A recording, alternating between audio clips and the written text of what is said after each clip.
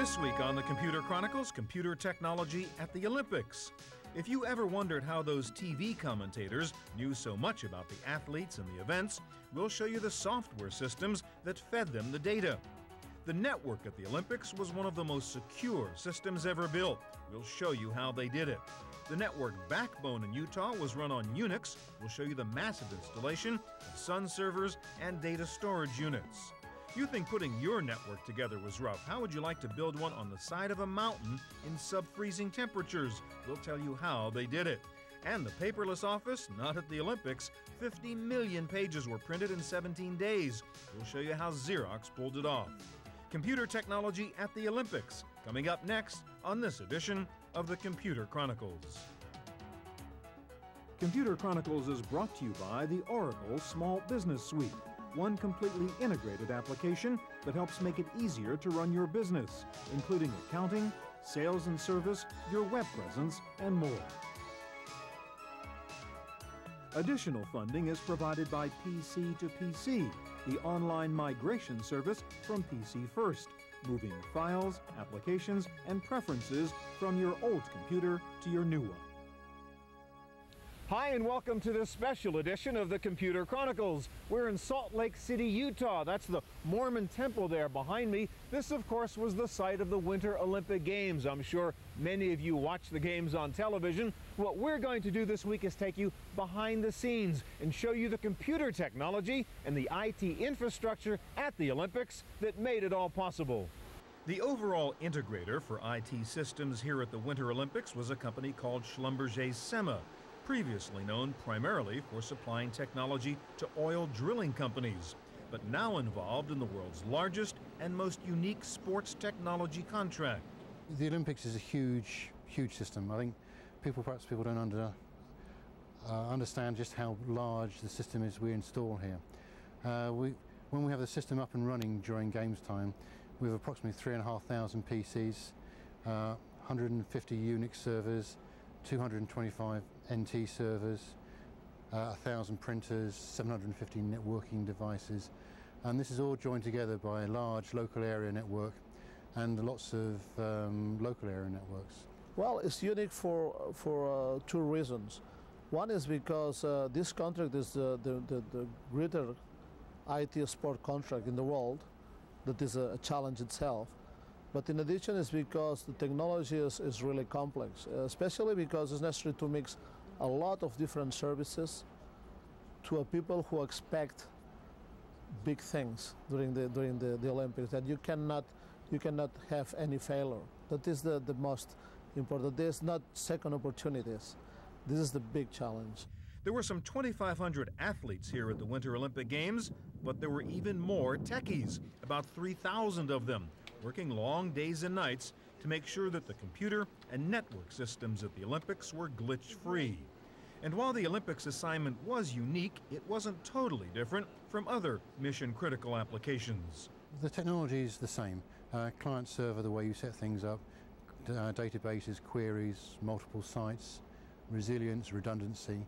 It's all the same. So from a techie's viewpoint, what we're doing here is no different to what we do outside, and it's the same with our banking systems and telecommunication systems.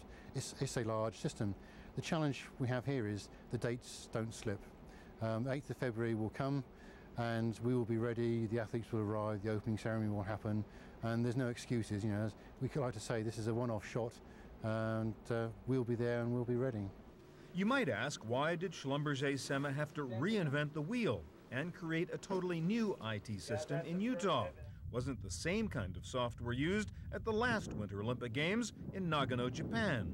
Well, in Nagano, we have had the information coming from Nagano. The IOC provided that information.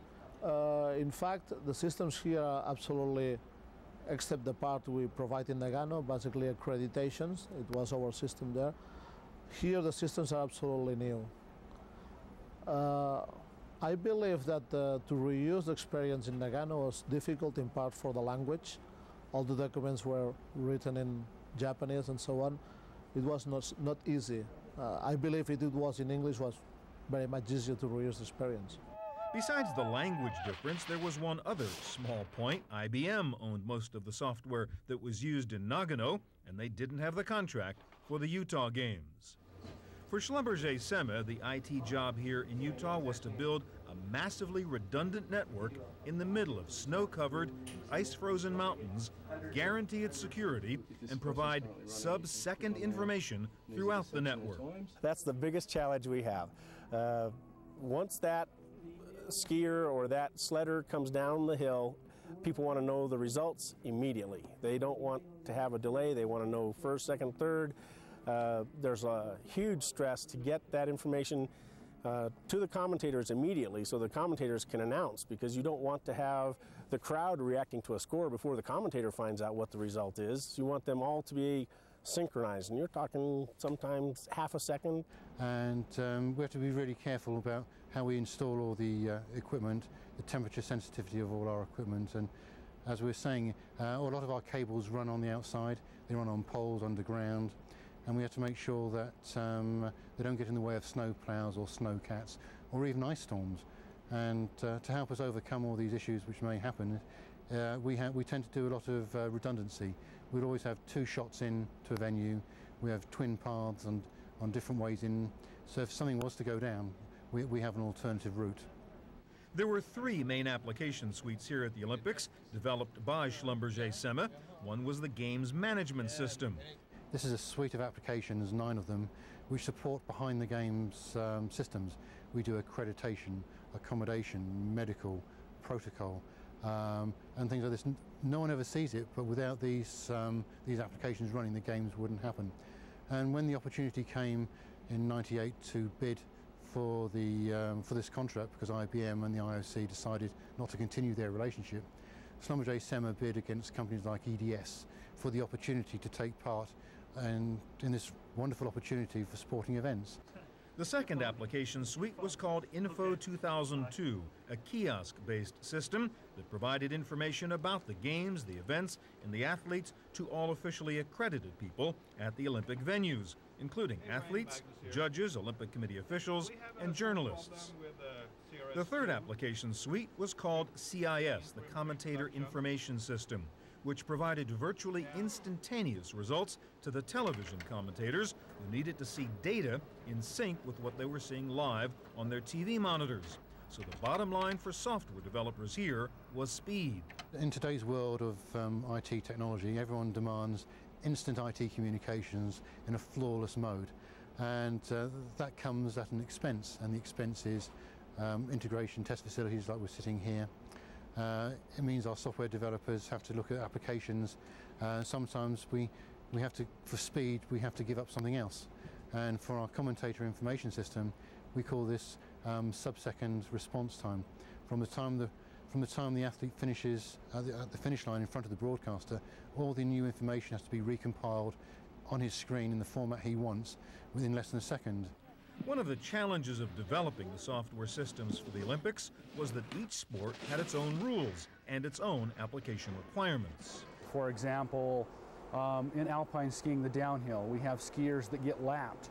How do the result systems handle that? How do we present the output from something like that?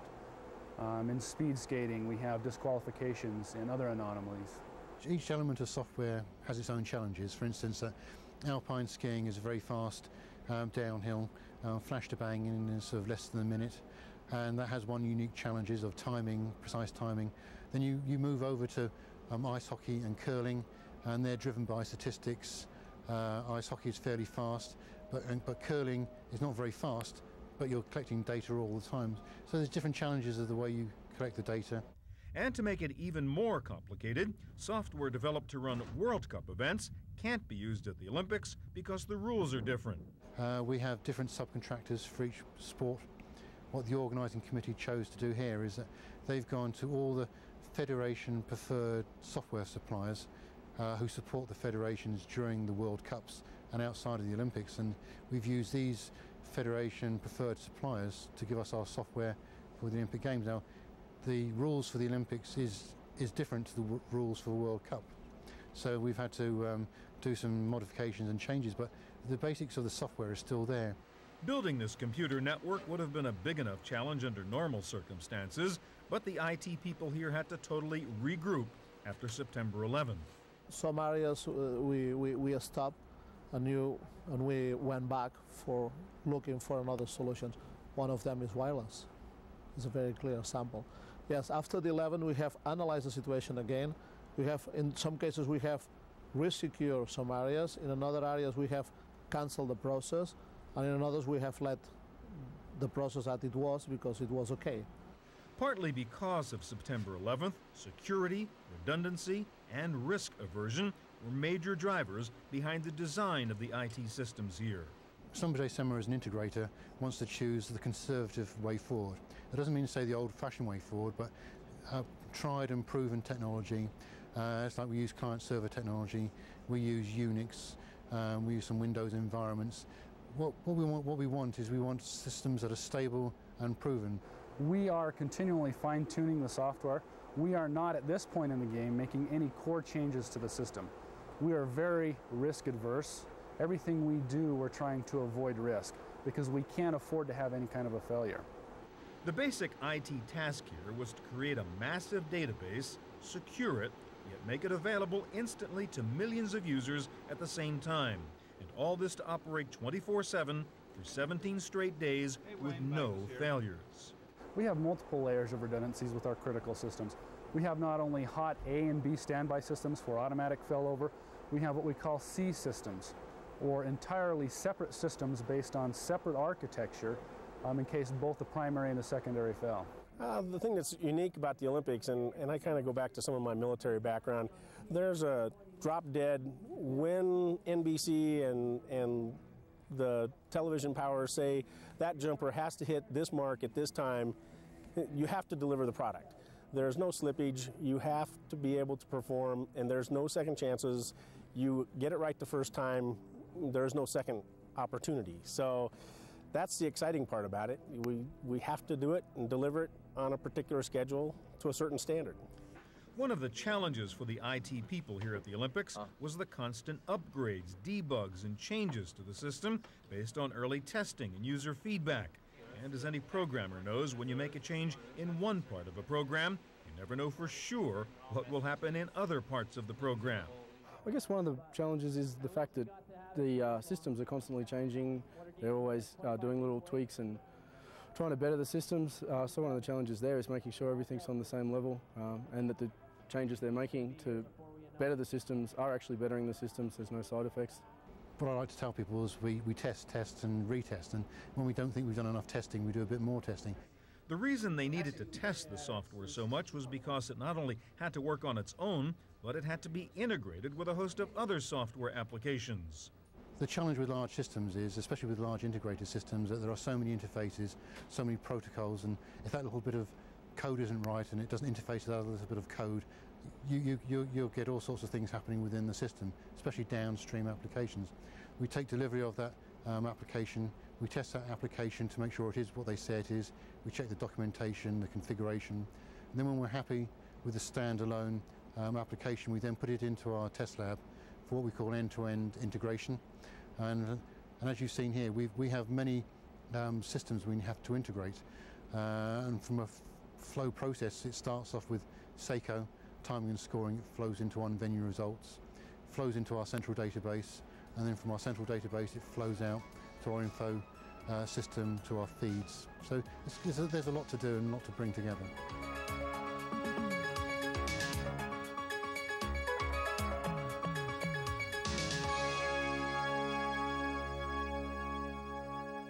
While the athletes here at the Winter Olympics spend a year or two in training getting ready for the big event, that may be nothing compared to the amount of preparation the IT professionals go through. For many of the computer techies here, they've spent the last 3 years or more getting ready for this Olympics, making sure that the information systems perform as well as the athletes. Planning for the Olympics computer system started way back in 1999. Schlumberger Sema, a European-based company, got the contract for the Utah Olympics as well as the upcoming Olympics in Greece, Italy, and China, replacing IBM as the principal technology integrator. Schlumberger Sema had been a software subcontractor for the Olympics starting back in 1992 at the Summer Games in Barcelona. The team working on the Olympics IT system was international, with people from all parts of the world. We have people from over 23 different countries here. It's very exciting. We have a lot of different cultures, a lot of diverse backgrounds. One thing that we've been able to do for this project is to go throughout the world and pick the very best people to make this project a success. During the Olympics, this was the IT Mission Control Center, actually called the ITC, the Information Technology Center. Here, engineers and technicians kept track of all the computer systems, ran a trouble desk and security operation, and managed the massive network and sub-networks that supported the IT system in Utah. One of the major challenges for the engineers at Schlumberger SEMA was to make absolutely sure their network was bulletproof and safe from hackers.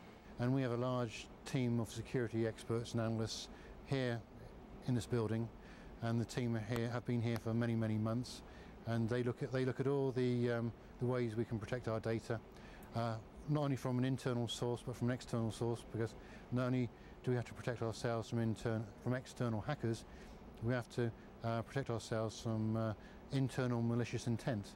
And if you look at the various IT papers, you can see on a number of occasions large corporations losing data, not from the outside, but from a disgruntled employee on the inside. So we look at both sides very seriously. We have taken some steps to take ourselves off of the internet so that we have very limited internet access. We don't have much presence into the cloud, so people can't get to us, and those are some of the main steps. Even the people here don't have dial-up access into our own network. It's pretty much a closed system right now to the greatest extent we could. Obviously, some of the federations have requirements to be able to get in, but those accesses have been severely limited for the period of the games. In our last technical rehearsal just before Christmas, two of the guys from our company who had nothing to do with this project were told by the company to basically hack in the way they could. And they had a good few attempts. They found a few holes, but they couldn't get into our games network, which we're very proud of. The network backbone for the Winter Olympic Games was provided by Sun Microsystems. Some 200 Unix servers and data storage boxes were used in building the network used in Utah. Sun is used to dealing with the reliability demands of its corporate customers, and providing the network infrastructure for the Winter Olympics was no different. We live in a real-time culture, and this is the ultimate real-time event. The spectators want to know real-time who's competing against who are in the top 3, top 5, top 10. But perhaps more important than having to provide live event information in real time was the need to have an information system which was not 99.99% reliable, but 100% reliable. What makes this so complicated is that information has to be duplicated and sent to many different sources. There is scoreboards, TV graphics, intranet, internet, web-based feeds.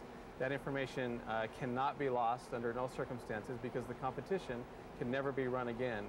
We could never apologize to a snowboard competitor and say, "We're sorry, we just lost your score. Could you do that run again?" And it might be the best of their life. It's one thing to build the network infrastructure so that it is theoretically reliable. It's another job to monitor the network and ensure that it is in fact reliable. The company with that important job was probably one you've never heard of, Icono. These screens are actually providing us different elements or different pieces of information that we could use to track the network.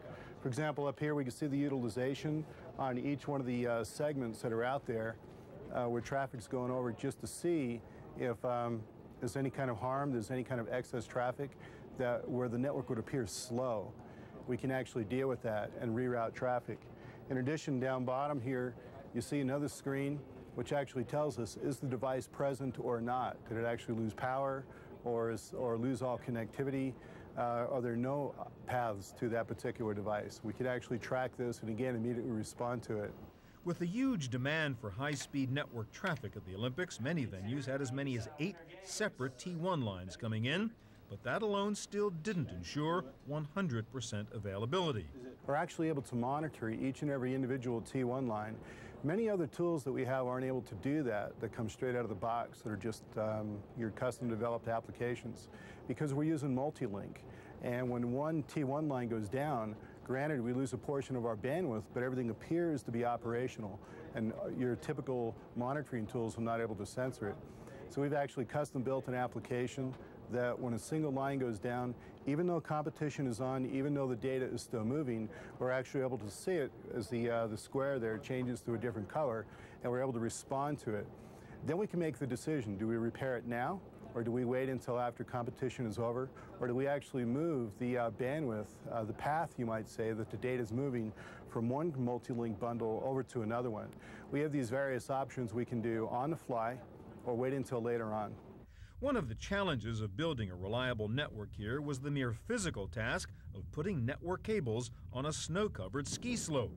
Think about a ski slope. It's snowing, but it's time to install this network. So yes, we've had engineers out there with equipment in hand running through 1.5 feet of powder to get from one location to another, and they'll wrap the equipment in plastic to keep it protected and dry from the elements. And when you get to the other facility, it might be a trailer or even a tent on top of 3 stories of scaffolding. So they actually have to run up these ice-covered stairs to get to the top. Go inside this tent, and over in the corner is a table where you actually install this switch or whatever the network device is, and you're hooking up your cables. And meanwhile, there could be some wind blowing through this tent, so you're very concerned about snow getting on the inside of the ports and actually shorting out equipment. It's there's some high-risk components to this whole thing that's very unusual.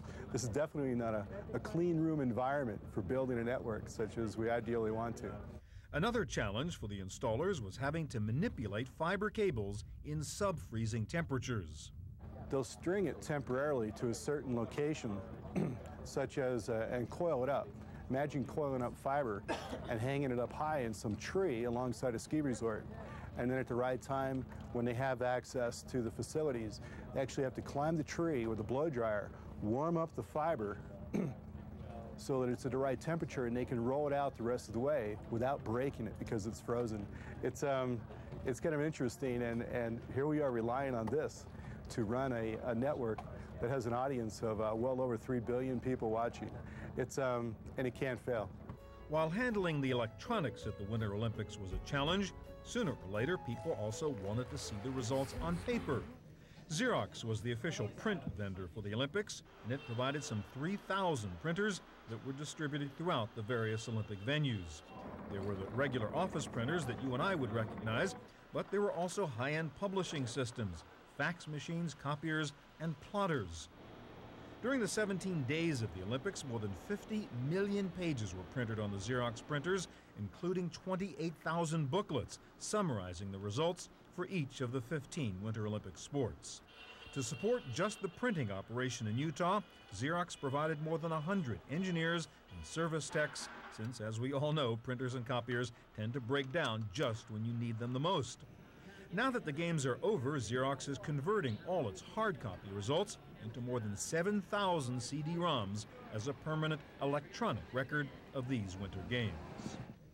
One unusual application of technology at the Olympics was the use of 2 special websites created by Monster.com, the only .com sponsor at the Winter Olympics. When you look at an Olympic sponsorship, at first you look at the opportunity, what the rings represent, and putting the Monster brand with those Olympic rings is huge credibility.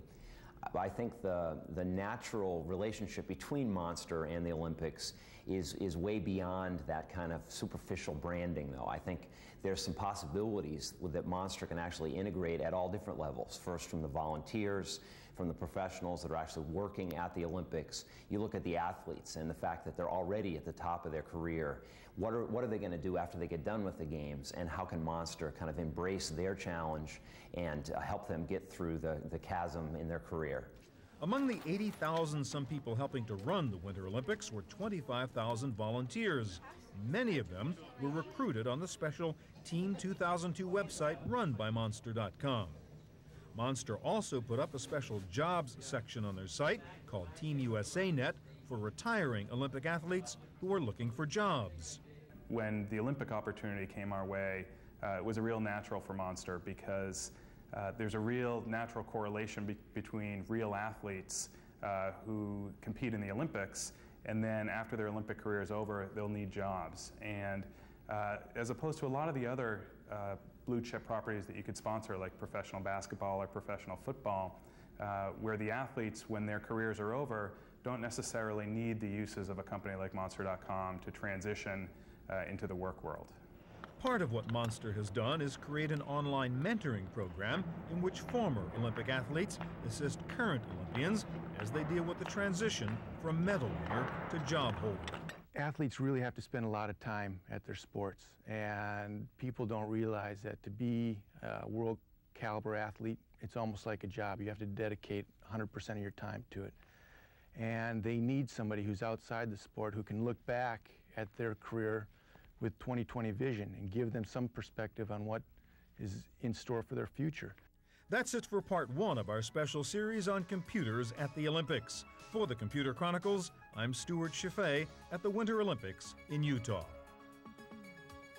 Computer Chronicles is brought to you by the Oracle Small Business Suite, one completely integrated application that helps make it easier to run your business, including accounting, sales and service, your web presence, and more.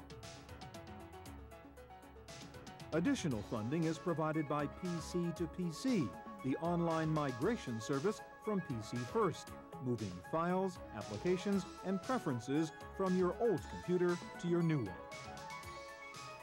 Next week on the Computer Chronicles, part 2 of our special series on computer technology at the Olympics. What would you do if 7,000 PCs showed up at your office and you had to configure them all for hundreds of different uses? We'll show you how it was done. Did you follow some of the Olympic results on the web? We'll show you the huge information systems that fed the internet. When your network has to be 100% reliable, you need lots of redundancy. We'll show you how they bulletproof the IT systems at the Olympics. And did you watch the hockey games? We'll show you the complex software systems that were used to document every single moment of each game. And computers also help the athletes go faster. We'll show you how Nike used technology to help the U.S. speed skating team. Part 2 of our series on computers at the Olympics, coming up next week on the Computer Chronicles.